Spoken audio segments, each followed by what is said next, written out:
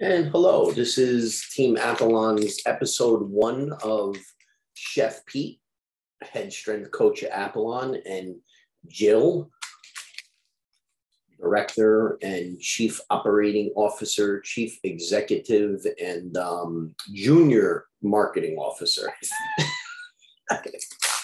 We're going to try Pete's homemade 2019 Bordeaux blend, Cabernet 70%, Sauvignon Cabernet, Sauvignon 70%, Merlot 30%. These grapes are from California.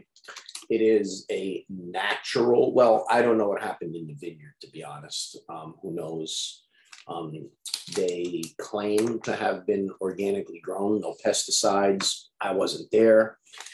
But let's say that the guy didn't lie to me where I bought them, and they're organic. I got them, I crushed them, I pressed them.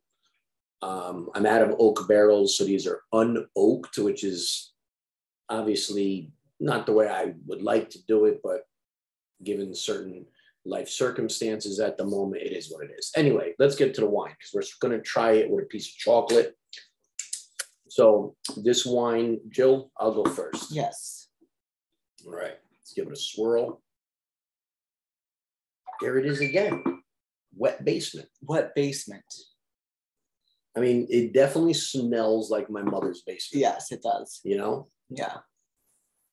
Which amazes me. I don't know if the basement smells like the wine, because when I walk in now, even though we haven't made wine since last October, you could still smell. I guess it like gets in the air. Gets in the air. Doesn't leave. Yeah. So I don't know if the basement smells like the wine or the wine smells like the basement. The wine smells like the basement. It definitely feels.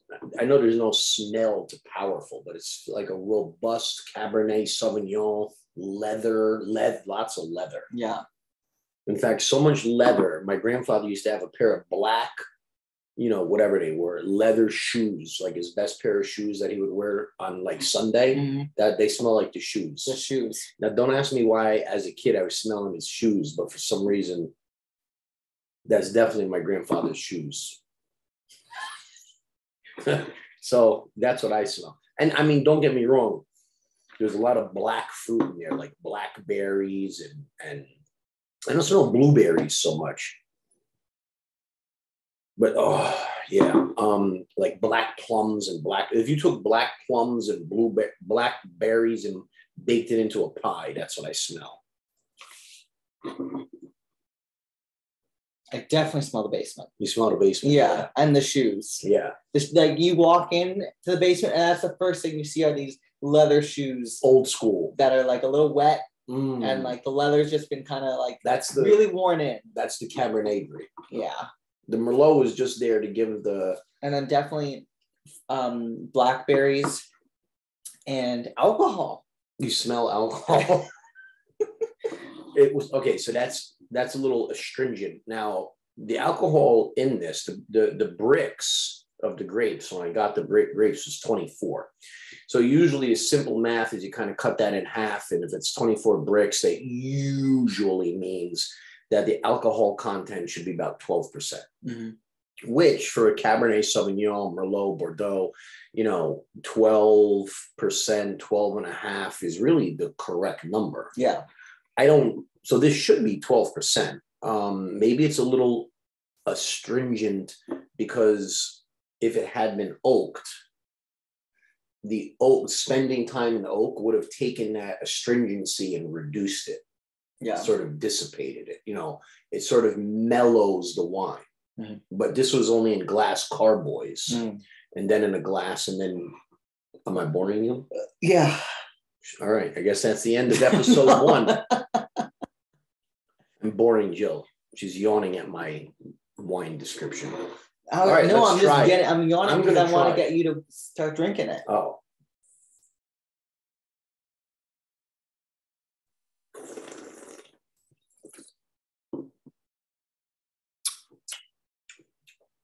Gary Vaynerchuk taught me that. Yeah. I know it's supposed to aerate the wine, but it doesn't really do anything for me. Oh, okay. So are you just going to do it for the effect? Yeah. Okay. Just for the video. Yeah. Man, I'll tell you, that's freaking delicious. It's definitely like a blueberry pie, but you didn't put the blueberries in it.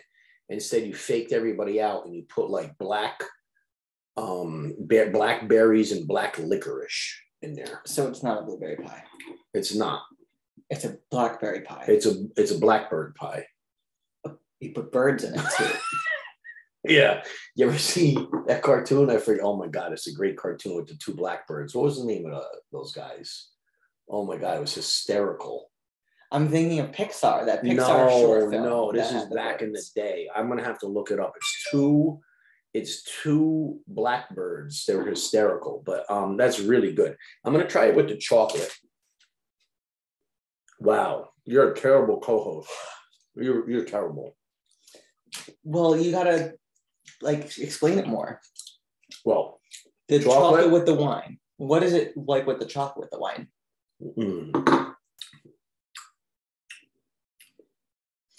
Wow. Like Cardamom. It's delicious. The nuts from the chocolate. Here, with the chocolate or without? Well, with, obviously. This chocolate is cocoa, truffle bar, Honey Mama's Peruvian raw chocolate made with honey and just very moist and rich. So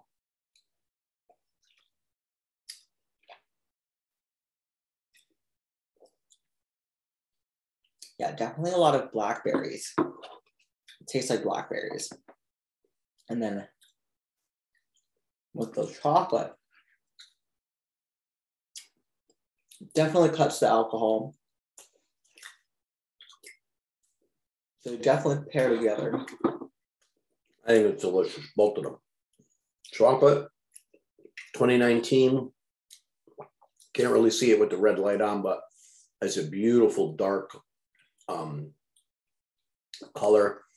I racked it. It's been racked several times. So I took the wine off of the lees. The sediment settles to the bottom.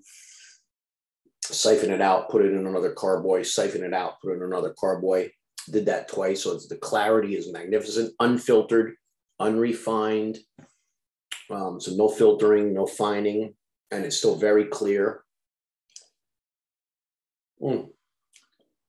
I love it. Yeah. I mean, it's amazing what you were able to do. In my mother's wet basement. Yeah. Well, it wasn't wet. And the fact that it tastes so good, and it was in your mother's wet basement. I got some serious equipment in there. I know you've seen it. Yeah. It's no joke, the equipment. But the equipment doesn't make the wine. The grapes make the wine. And the winemaker. And and the winemaker. Yeah. But, all right. So that's episode 1, Team Appollon, of our wine.